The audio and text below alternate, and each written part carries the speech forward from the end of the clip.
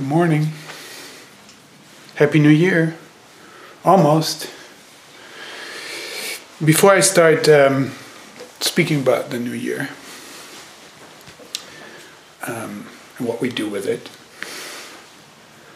maybe a little bit of housekeeping. The Practice Council and I have decided that we want to offer what we will call an everyday Zen practice period starting on January 20th and going for 3 months. And we want it to be a framework in which you, if you decide to participate, can deepen or intensify or extensify your practice based on an individual schedule. Like you make intentions and commitments within a framework of doing it together. And there'll be some intensives and a seminar and Dharma weekends that I want to dedicate to Dogen's celebrated, famous text, the Genjo Koan, which is sometimes translated as the koan of everyday life, which is central to our lineage, and have a study group if you want to participate in that, and maybe also help you learn to study Dogen and not feel so alienated by his writing. Anyway, there'll be information that we send out shortly after New Year's Day, and if you have questions, you can write to us or talk to me about it. Okay. When I was younger, I was quite influenced by the key concepts of Hannah Arendt, the philosopher. And she, especially I was influenced by her distinction between power and violence, and her definitions of action, fabrication, and labor, which sort of gave me a landscape of understanding better what human beings are doing, acting, fabricating things, laboring. And there's another notion that is completely central to her work, natality, the fact that we are born. And she connects it with very much with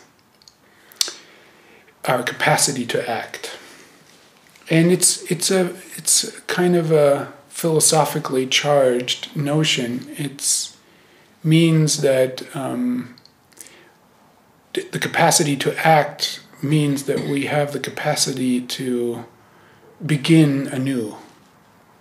That we have the ability to step out of the usual course of action, habits, established rules, and have a fresh start.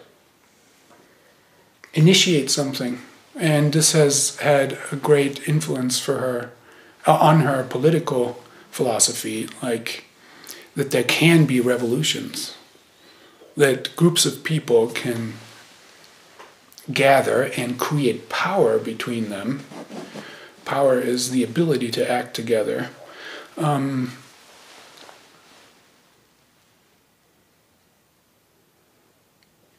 give themselves a new constitution, a new way of doing things.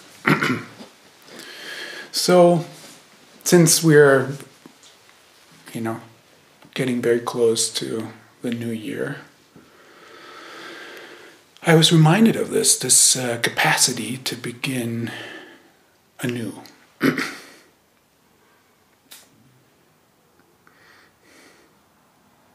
I recently talked with a Sangha friend, and she said to me that she thought that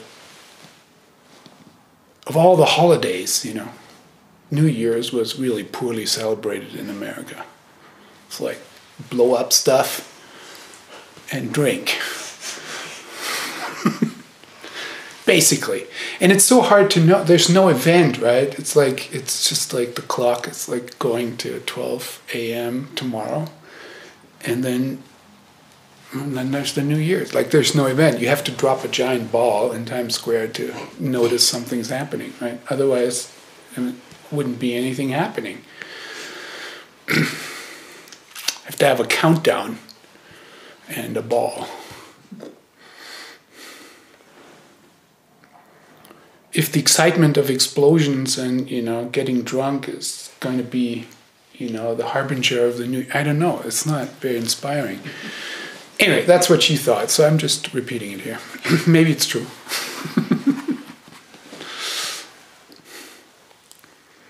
She also reminded me of how there's a different approach in Japan. There's this tradition. I haven't experienced it. I just read about it now that she reminded me of it. I sort of knew about this, but there's a big cleaning that happens in preparation for the new year, and families and companies and schools and institutions engage in giving attention to areas that usually are not cleaned, and you pick up every object, and I'm exaggerating maybe, but ask yourself, does this need to be here? You declutter. What is unnecessary can leave the house. And you prepare the space to welcome the energies of the new year, so that they're not bogged down by the dirt and what's left over and the negativity of the old year. I think that's quite inspiring. This is like, I thought maybe we should do this as a group and individually and so forth.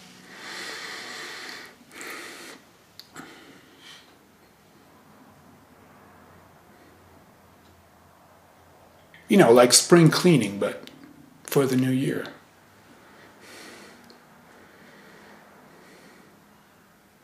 Now, I read a couple of articles about this just to get a feeling for.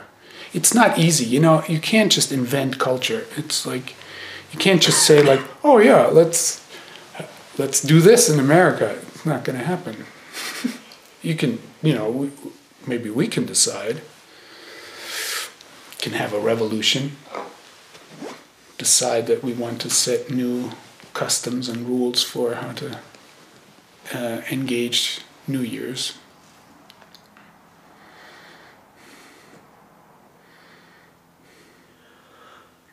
And both articles that I read spoke about how it's not just about the physical space, it's also symbolic of a cleaning of the mind. Whenever Westerners talk about symbolic, when it comes to ritual, I'm always like, something's not understood here. When you say something, you perform an action and it symbolizes something else, then you're basically implying it's only a ritual. It's just a ritualistic thing that you do, but it means something else. Well, the way I was initiated into Buddhist ritual, there's no symbolism. It's all an enactment. It's an embodiment. You are doing something, and that doing has an effect in the world, on your body, on your mind, in the community, and so forth. It's not symbolic.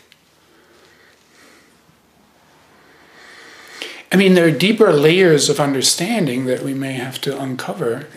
It's like, if you say it's symbolic, you make a distinction between the physical body and space and the mind. They're like separate things, and you do something in the physical realm to symbolize something in the mental realm.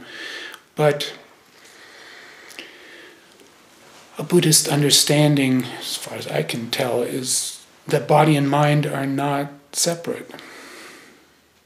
So when you do something physically, it has an expression in the mind. And when you do something with the mind, it will express itself in your space.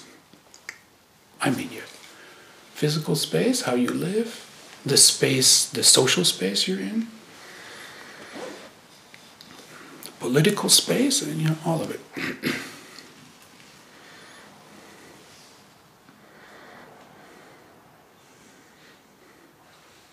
I think we have that notion, if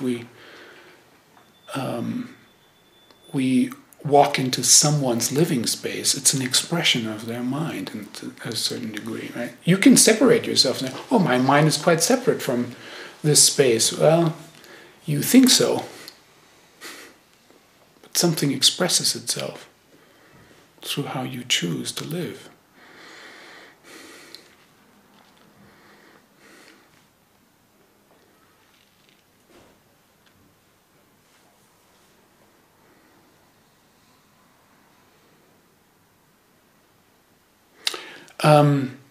When I practiced monastically, we would be doing a 90-day practice period. Basically, around the time that I'm proposing, we're going to have not an ongo practice period, but what we want to call an everyday Zen practice period, not monastic, but with a certain kind of intention. But, monastically, the 90-day practice period was structured by 5-day weeks.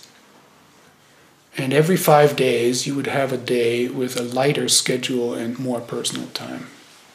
And the day before that, there was a Nenju ceremony, which I was taught to be a re-entry ceremony. Okay, so we were re-entering a clean Zendo. So there was an effort to clean the Zendo communally, and also clean the kitchen and the workshop and the office. Clean, declutter. We'd be doing it every 5 days. And you were also expected to clean your personal room. I think many people skipped over that. Just seemed unnecessary. Or you didn't want to make the effort or find the time to do it. But it was basically the afternoon. It was just cleaning and reorganizing. And then you would set out an altar in each of the areas, work areas, in the kitchen and the workshop and the Zendo and the office. And then we would have a procession every 5 days, have a procession go around the premises and offer incense at each altar to acknowledge the newly configured space, and then go into the Zendo, and the leader of the practice period would go around the Zendo, inspect the cleanliness, and then we chant and renew our vows and so forth. So it's interesting.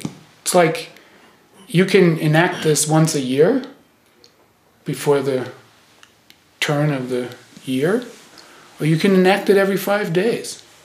Or, what about you enact it every moment? A new beginning. I mean, the ritual suggests that we could live our life in a way of letting go of leftover stuff, clutter, negativity, and begin anew in each moment. So Zenki Roshi, his book titled Zen Mind, Beginner's Mind, he's kind of equating Zen mind with a beginner's mind.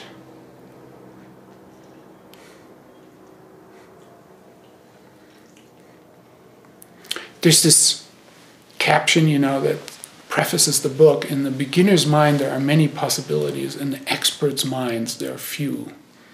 So,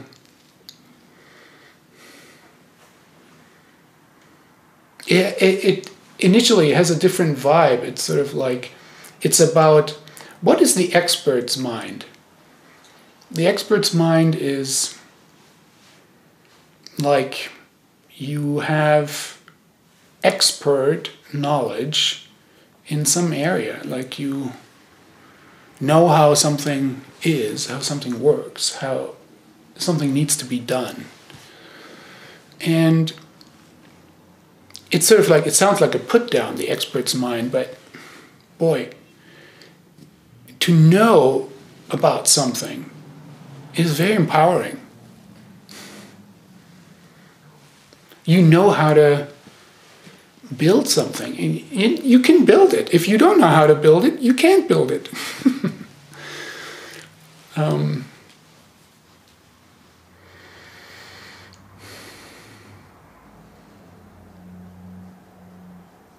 But, and this is something to observe, and not as a put down, just as a study of our own aliveness.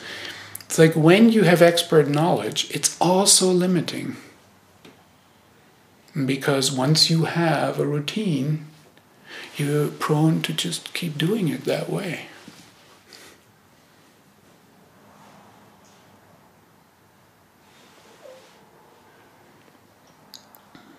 You know what I mean, right? I mean, I could give examples. One that comes to mind is, we have 2 volunteers who are folding the laundry for the Boulder guest house, which I'm very grateful for. And,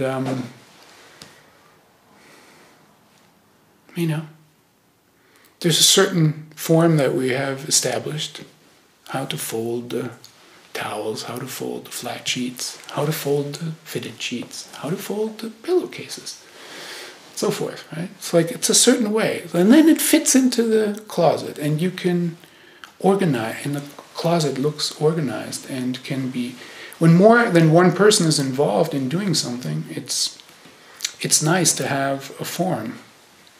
Now, if you want to, as soon as you do something with attention to detail, more details emerge. You can always refine your form. The other day I was talking to Petrea, who was one of the volunteers. Where's the other one? She's like, I was talking to her, and then because I was there, I was helping her with the big fitted sheets. And I folded laundry for many years as the guest manager in the monastery. It's like, I've learned to like it. But it's cumbersome. You have these like big sheets, and they don't fit. Like, you can't have a table big enough, and like your arms are not wide enough, so it's, anyway, it's a bit complicated. And you want to do it well. Anyway, she said, oh, we have to turn this around. Like, here's the right side, the top of the fitted sheet, it's like, it needs to be like this, and then I fold it like that, and when it comes together and it's this package, then the housekeeper can just take it and open it and throw it onto the bed. And if I do it the other way, when she throws it, it's going to land the wrong way. But you have to think about it, right? Because if you throw it, it has to be the wrong side up, because then it folds, the top sheet folds over, and like that. So you could dismiss all this as unnecessary, but if you are fully engaged in your in the particulars of your actions, you become an expert in how to fold the laundry. And then if somebody comes in and says like, oh, I can fold the laundry, and it's like, and you're like, no, not like this. You get upset or something.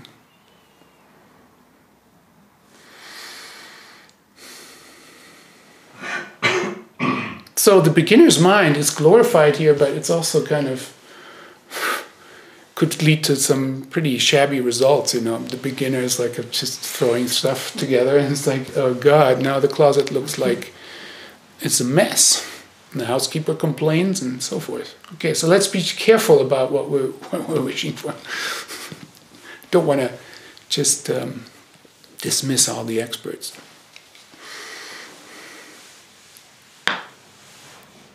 But when you get entrenched in your ideas about how things are and how they should be, you may lose an openness for how things could be otherwise.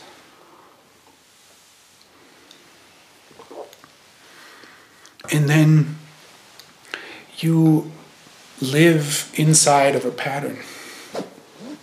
And there's a loss of freedom and freshness. And a loss of the ability to learn.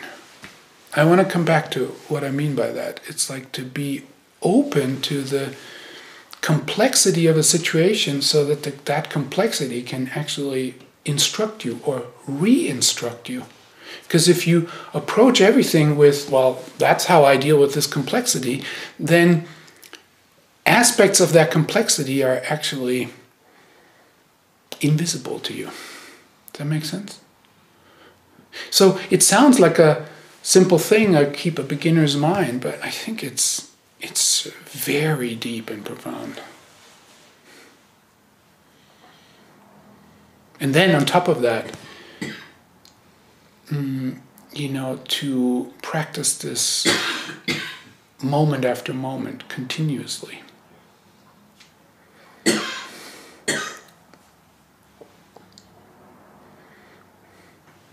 We can bring back Hannah Arendt's idea of natality. Like my Buddhist version of this understanding is not that we're born once, but that our life is continuous birth. At each moment, all the causes and conditions, the complexity of a situation is coming together and gives birth to this moment. And it also is continuous death, because as the new moment emerges, something falls away and becomes the past. There's always loss, continuous loss and continuous newness. Continuous birthing is the activity of the world.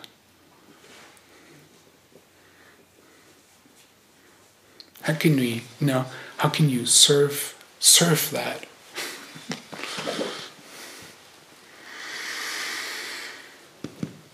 Beginner's mind.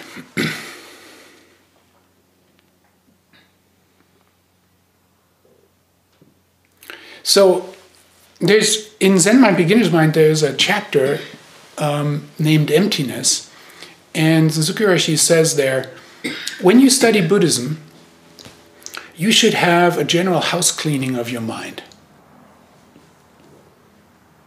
So he seems to be picking up on the big New Year's cleaning and says like, yeah, we can have this big cleaning of our mind. And he says, you need to forget. You need to forget about all of your preconceived ideas. Right? Preconceived ideas, that's the expert knowledge.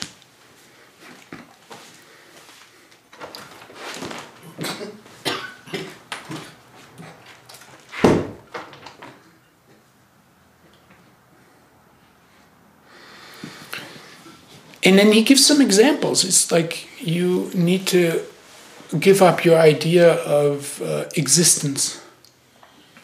Okay. And you need to give up your idea of substantiality.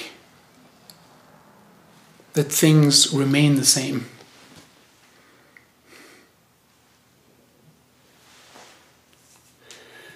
And you need to give up your hope for the future, because if you have hope for the future, like some idea about how the future will be, you are not able to seriously engage with the present. Okay. So there's some house cleaning going on here. Fundamental notions of existence, life, time, space. This is to study Buddhism. Take those out one by one and examine them. Then he says, you might want to bring some things back in.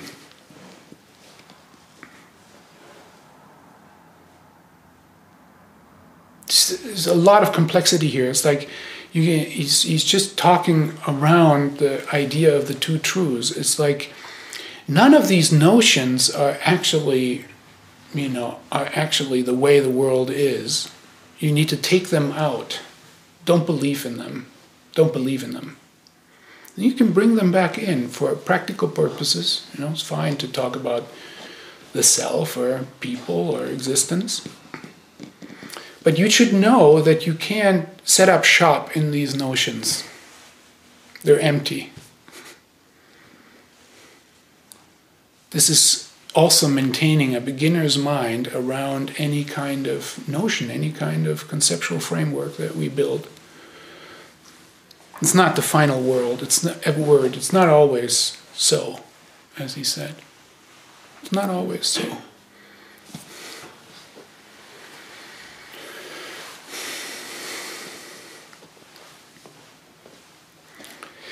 So I was appreciating, feeling out this sense of forgetting all your preconceived ideas.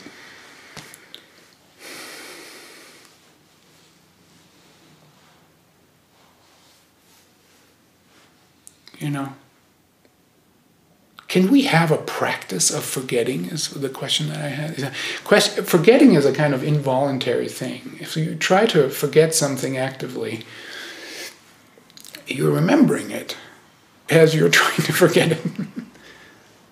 There's something indirect about forgetting. So how can you make an art out of this? But I also thought, I was asking myself, it's like forgetting, most people think of forgetting as a kind of loss, as something negative. It's not something you want to practice. But this house cleaning idea is, you actually want to forget about the past so that you're open to the future. I asked ChatGPT, which I didn't... I don't use it much, but now and then I just think, I asked ChatGPT, is it better to remember or to forget the past? And when you ask value questions to ChatGPT, it always does the same thing. It's like, there's some good things about remembering and there's some good things about forgetting, and it just depends on the situation. It's like, okay, thank you, I knew that.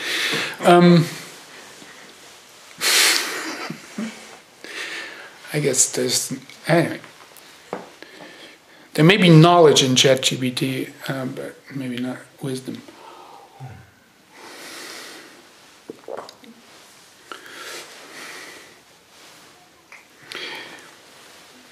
I don't know who it is attributed to. It comes from some philosophers, like those who don't remember their past are prone to repeat it. Something like this become a pretty common saying. There's some valuing of remembrance there,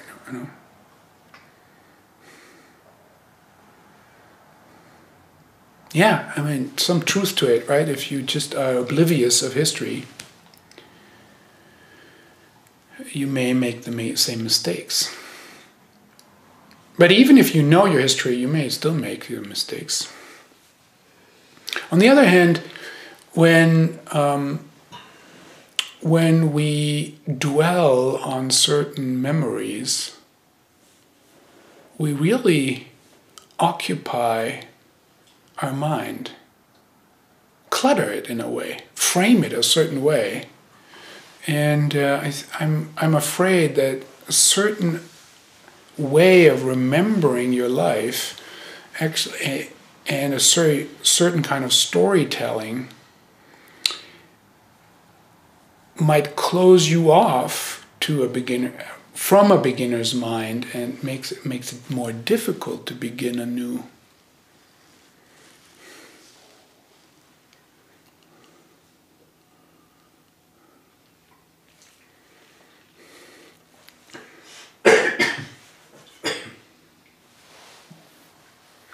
On this ongoing horrible conflict between Israel and Hamas, I heard Yuval Harari, this Israeli historian and Israeli Jewish historian and philosopher, best-selling author. Some of you might have read his books. I heard him say that conflicts cannot be resolved by pointing out the past to each other. They can only be resolved by looking toward a common future.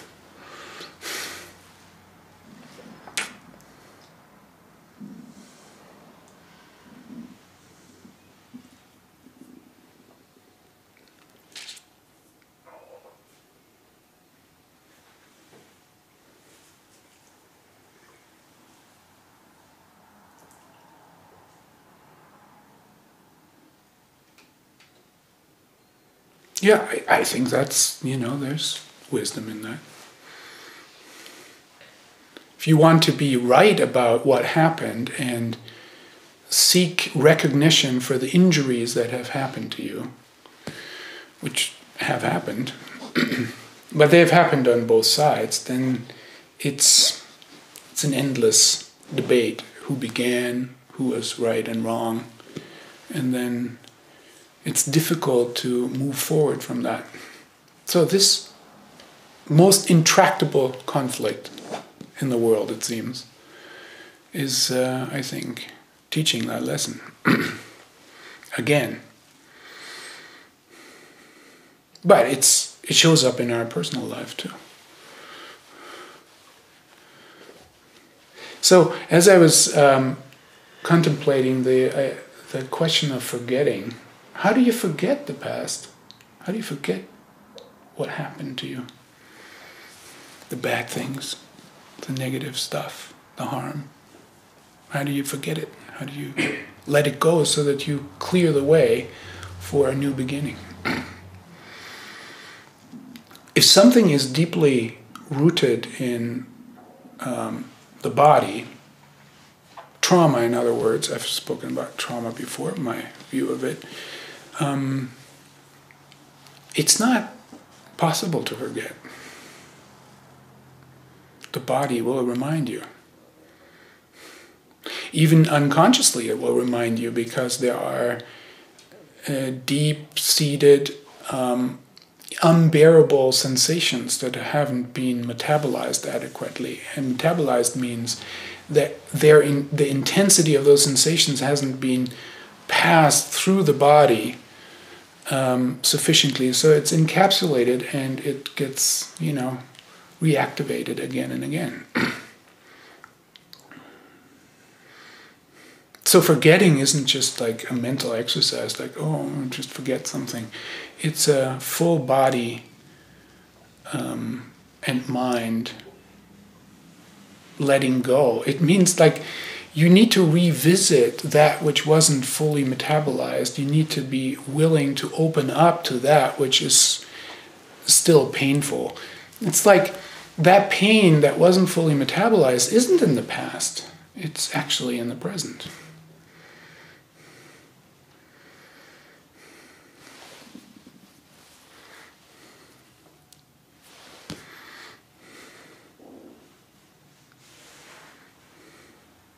Which made me aware of,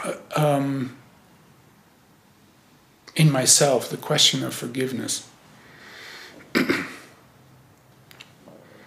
Now, forgiveness in our culture is pretty loaded with Christian ideas, and so some people will say, I don't want to hear about forgiveness. I'm one of these people. But over the years, I had to forget about my preconceived ideas and just open myself up to the phenomenon of forgiveness. What is going on? What is actually happening? Now, one thing that I think is pretty important to notice is when you forgive someone,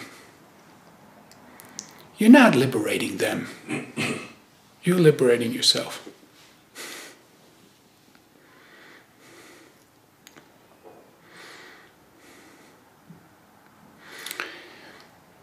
If you are the injured party, right, you are carrying around blame, accusation, grudge.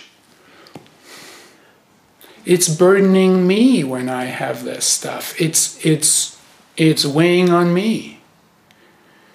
it's limiting my life. And it costs energy to maintain this separation from other people who have done wrong to you.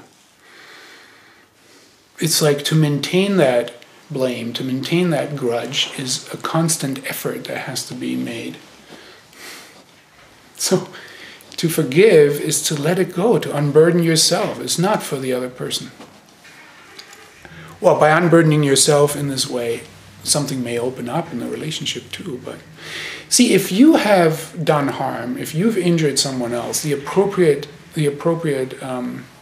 action is apology. It's different. They go hand in hand. If somebody apologizes adequately, it's easier to forgive. If somebody forgives, it's easier to apologize. So we make it easier for another person if we forgive, for them to apologize.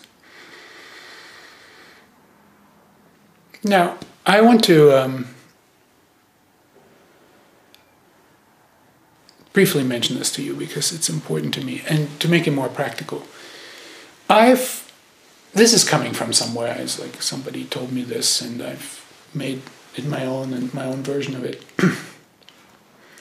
But when I need to engage actively in forgiveness, Joko Beck says, we all have a list of people we haven't forgiven, and it's like, you might want to make that list, and you might want to work on whether you can forgive these people on your list. And she says, some things are basically unforgivable. Murder, rape, very difficult. Let's be clear about that.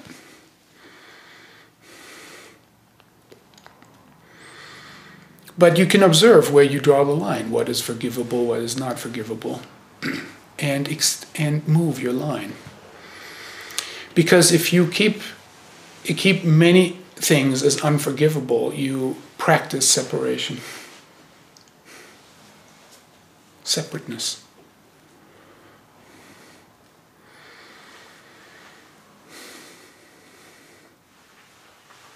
So I say, even though I blame you for, now you have to be specific, even though I blame you for betraying me, anything, whatever the injury is, I forgive you with my whole body and mind. Because I now realize that you were unable, unwilling, or didn't know better how to act differently. You have to make a choice. Was the person unable, unwilling, or did they not know better? There's always one of those three applies, magically.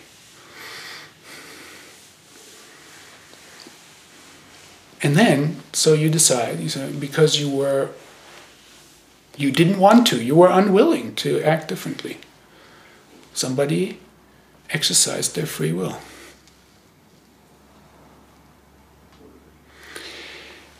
I now realize that this is so.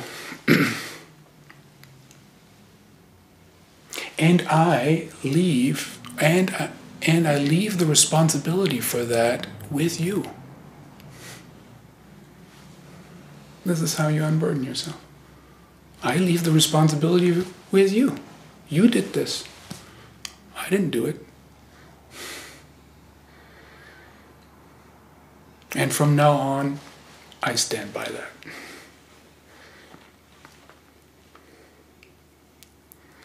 Now, in my experience, when people encourage forgiveness, have encouraged me to practice forgiveness, it's always completely nebulous, It's like, oh, forgive, and then it's like, oh, and then you can't do it. And it's like, oh. If you study this, what I just said, it's very specific. You have to be precise about what the injury is. It's not nebulous grudge. It's like, this happened.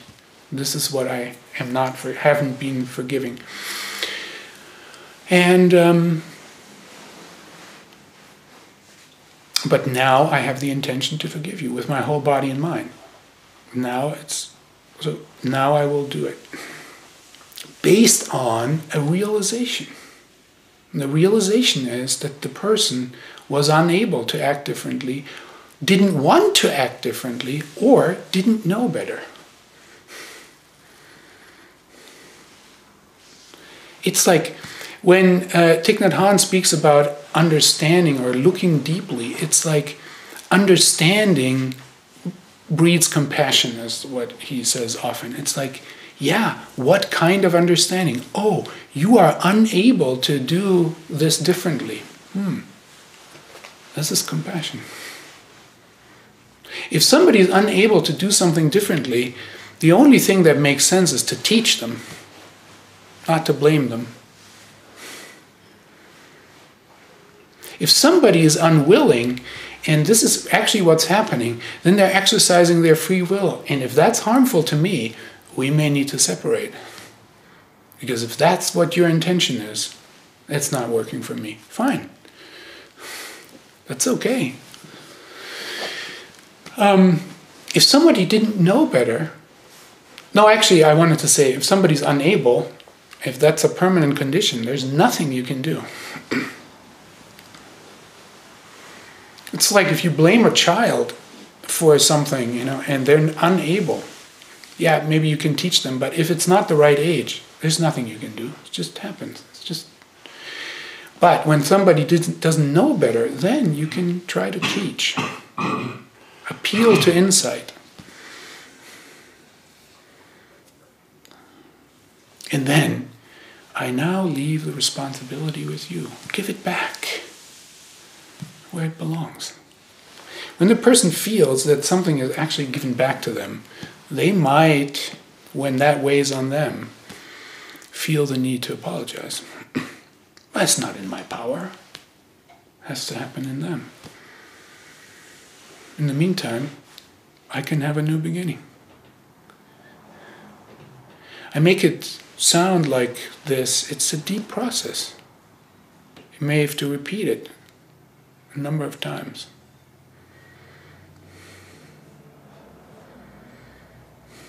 Forgetting, forgiving. Maybe sometimes in order to forget, we actually have to forgive first, or else the forgetting doesn't work.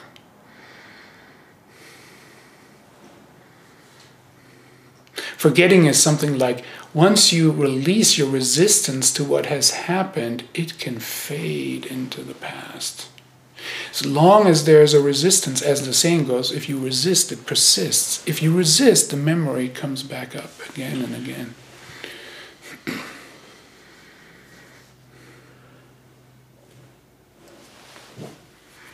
One last idea around this new beginning. Someone recently asked me about purpose. I don't feel a real purpose in my life. Like, after all these years, now I'm this old and there's no purpose. Shock. Shit. Oh no.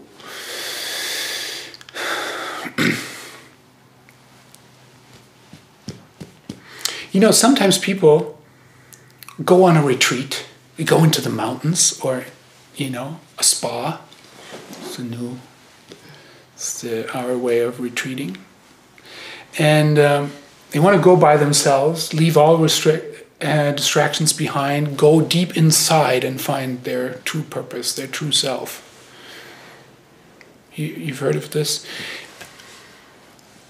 Maybe I'm wrong, but I think this almost never works. And there's a reason for why it never works. Maybe it has worked for you, then I apologize for this strong statement. The reason it almost never works is because the purpose is not an entity that resides in you as an entity. It's not some inside thing. Purpose arises from engagement with a situation.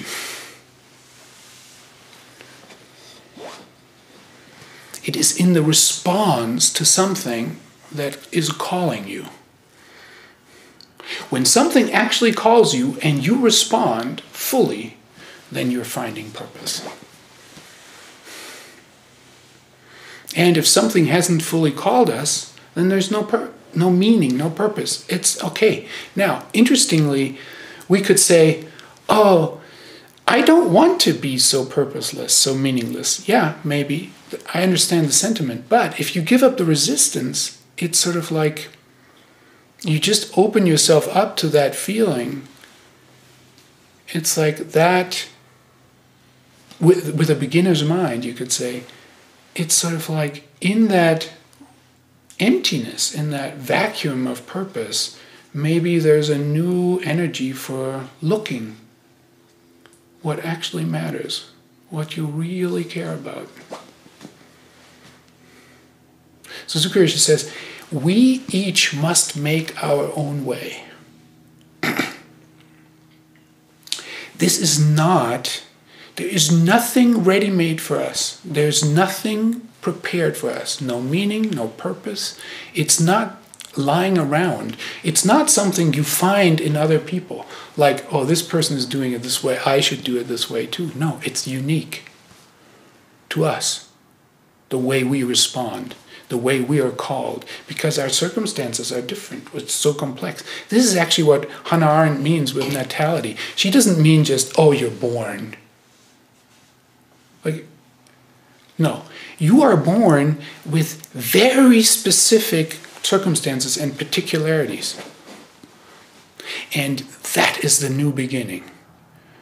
This is what you begin with. This is what you have been responding to all your life. So it's like to hold our mind in a way that allows us to respond to the complexity and texture of our particular circumstances is the way that we will make our own way. And then Zenki Roshi says, when you make your own way, then this will be perceived as the universal way.